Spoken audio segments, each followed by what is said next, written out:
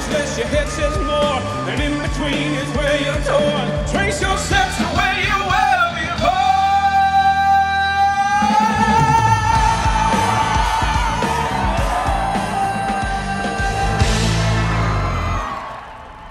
That action is really cool. One of the unique things about this project is that they wanted me to do the vocals. I couldn't believe the voice that was coming out of the kid. It's amazing. I thought, well, he's lip syncing, isn't he? And it was great getting him in the studio with Bart and finding J. Michael's version of Bart's voice.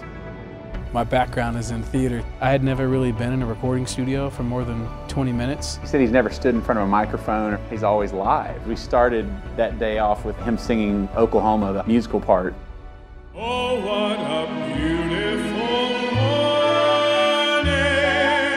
Oh, what a beautiful day. I've got a beautiful feeling. Everything's going my way. After that, I was like, okay, from here on out, you got to sound way worse than that. It's all downhill from here. I'm here and Bart's right here.